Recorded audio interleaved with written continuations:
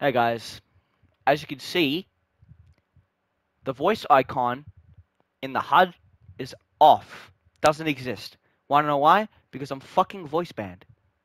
Wanna know how many times I've been voice banned? Too many times to fucking count. I can't even speak normally. I can't even speak how I usually speak in real life without getting voice banned. This game hates freedom of speech. The reason why I got voice banned right now is because I said this game fucking sucks. That's literally what I said. Then I got a message from Coach saying that your voice privileges have been temporarily revoked due to violating the fucking code of conduct. What, for speaking my mind? For having a will to speak? To having a fucking consciousness? Right? Man, I don't know what to do anymore. I honestly don't know what to do.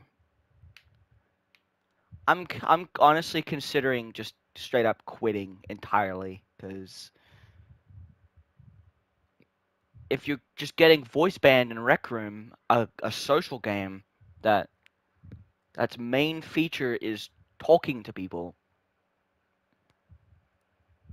and you're getting your voice privileges revoked for the stupidest of reasons, then there's just no point in playing it, because the game by itself is a boring slog.